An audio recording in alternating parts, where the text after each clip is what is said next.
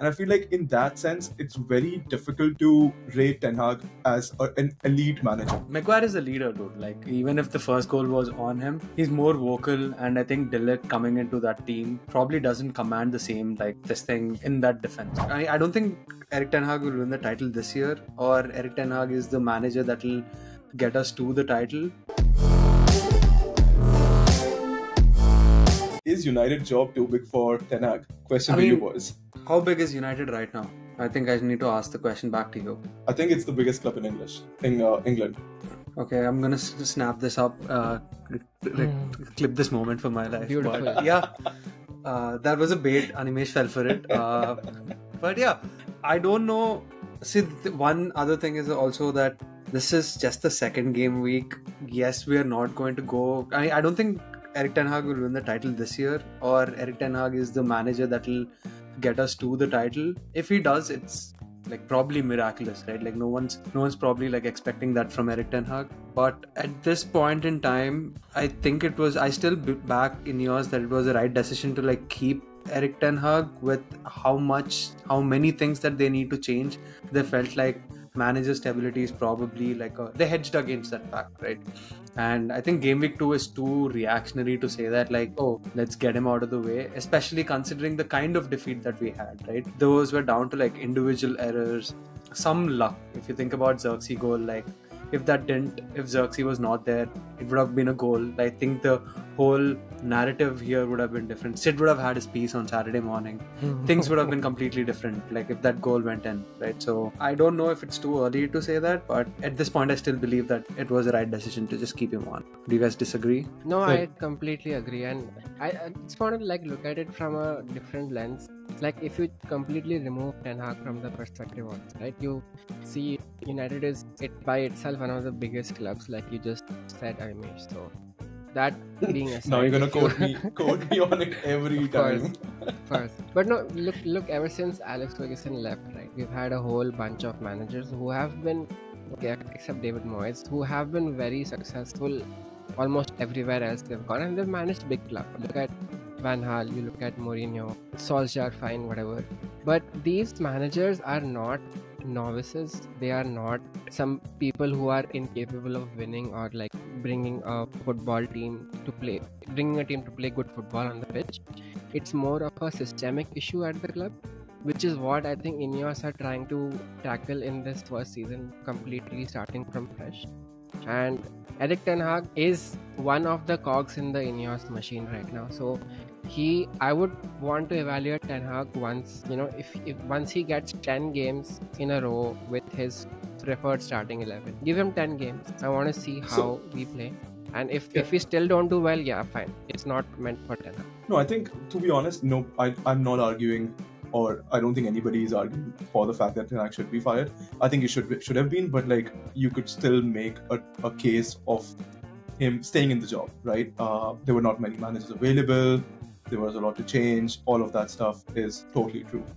But I think when the question is whether United's job is too big for Ten Hag, I think it feels like it's too big for Ten Hag. I think he's just on way. He just doesn't have the stature to have that job. He reminds me of Emery at Arsenal, where it might be because of the language barrier, it might be because of just lack of the ability to control the narrative and the media, plus being very pragmatic when I felt like he shouldn't have been. Like, for example, he took off Maguire, who was not bad. I mean, yeah, you could say that first goal was because of him, but then there were like 5 other people who you could blame for that first goal too.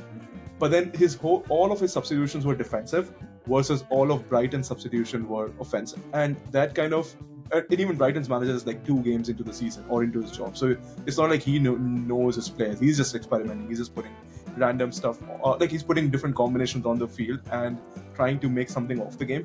And I feel like in that sense, it's very difficult to rate Ten Hag as an elite manager. Yes, he wins the cups. Unai Emery did win the cups too. But then, would you like all of his achievements are probably like second tier?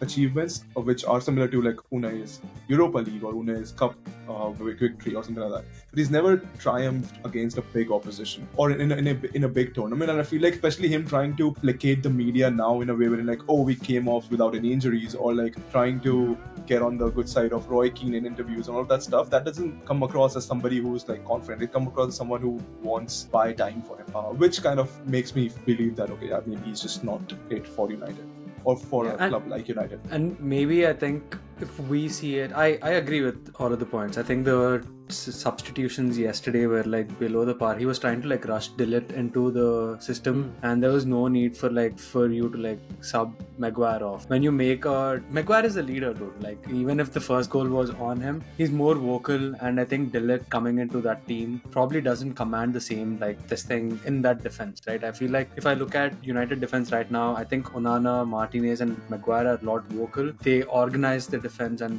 that's what led to the second goal. So I completely see it. I also don't see the point in like trying to bring on Anthony at 89th minute. He's an 80 million signing, right? He's an 80 million signing. He's probably not happy at United being on the bench, like with or without the form. Like personally, he's probably not happy. And when you bring him on at the 90th minute, there's not really that much time for him to like go and like change the game that much, right? Like you can't influence it that well. And I think that he was at fault for the second goal. Like he shouldn't have rushed that challenge, and if he would have stood his ground, he could have forced Brighton to make another play. I don't think there would have been that goal, but he just wanted to be that hero, just wanted to rush that moment. All in all, I think Ineos also sees that like Erik Ten Hag is on borrowed time. My argument with all of this is that maybe they're letting this play out because they want to see how things are. Like let's focus on the positives, right? Like we generated 80 million in transfer sales this season, which is I think the highest since like Ronaldo left the club. I don't think we've ever had that many sales, right? And some of the high wages have been cleared out, and the average age of the squad went down significantly. And the people who are at the squad right now with high wages are only at the squad because they can't be moved on. So they're trying to find that solution in place. And maybe Erik Ten Hag is one of them, right? Like because there was fan pressure, Ineos didn't feel like it was the right time to like make that change of a manager. They did try to talk to Tuchel. It's even Erik Ten Hag himself agreed, right? Yeah. Tuchel didn't want to come, and maybe it was something that didn't work out between Ineos and Tuchel. They are just letting this experiment drag on. To Sid's point, I think they just want to give him 10 to 12 games with a preferred starting lineup and see what he's actually all about. And it's a risk worth taking in their opinion. But at the expense of our season is something that is like a very sticking point to me. What do you think about any of you, but like the press? I felt like the press and structure was a little bit better. It wasn't like gungo approach that we saw last season. Yeah, and I think that's where I think the improvements and corrections are coming in from previous season, where we had so many injuries, we were all over the pitch, we had gaping holes in the mid. Yesterday was more of individual lapses in concentration which led to goals. It wasn't a systemic issue in the team or in the tactics which led us in conceding those goals. And in terms of the press, like you mentioned, I think we were very, very measured and tactical in terms of when to press, like look for the triggers of press and then press. So that is something that only a coach will do.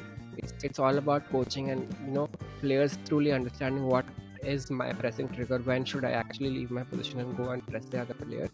So that is something a coach's job is, and I think if that is happening, it is an indication that the players are responding to the manager and the other coaching staff. So that is good to see. The positives for me are that we are not repeating the same patterns of mistakes or play that did not work for us last season. That stubbornness that we accused Ten Hag of is sort of not showing too much this season. He's not picking favorites. He's playing players on merit. If Maguire played well, he's playing Maguire. If Anthony is poor, he's dropping Anthony. So all these are good signs. I just want somehow, like the team to be professional and complete a full 90 minutes without, defensive errors or like individual errors. And I think once that happens, we'll sort of get into the rhythm. And once like you start believing in yourself as a team, as a group of players, I think things start falling into place also. That's what happens with Arsenal or City as well, right? They just believe in themselves. United don't have that feeling, right? Just one last point, going back to the topic, right, which is whether he's timid or not. I feel like he's another thing against him is like he can't put all the aspects of the game together. Like some games you'd see the defense doing well, some games you'd see the attack doing well, pressing is fine, but like defending is not, set piece defending is not. I just feel like putting all of it together is something that I haven't seen from his tenure at United, like we do at City or Arsenal or any of those clubs. So,